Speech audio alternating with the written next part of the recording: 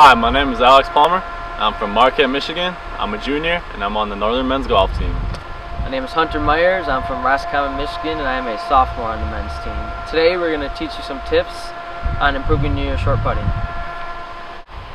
One of the most common putts in all of golf is a dreaded 3-footer. Whether it's from lagging it up from a long putt or chipping on, the goal is always to get it within 3 feet. One of the tips I have for 3-foot putts, as Alex will show you, is laying your putter down. Putters are approximately 3 feet in length.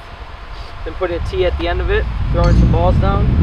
And the goal here is to hit it nice and firm and hit the back of the cup. Take out all the break. And that's the Wildcat way.